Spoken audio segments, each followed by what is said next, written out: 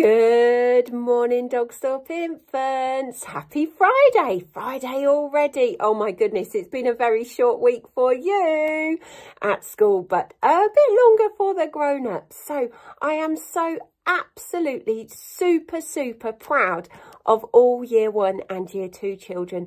We had an amazing first day back yesterday. You all came in so smartly. You settled into your classes so brilliantly. You walked around school well. Just got to remember to walk and not run. But we had a super smooth day. So thank you.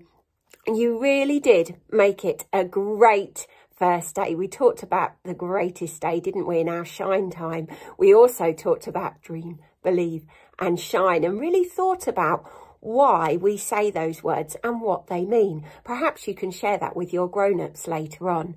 So it is Friday already, and I know the early years team had a brilliant day at doing all the home visits of their children. They've got more to do today and on Monday, but thank you to those parents and carers for welcoming our staff into your homes to find out more about your children and you, so that we can help you all in the best possible way.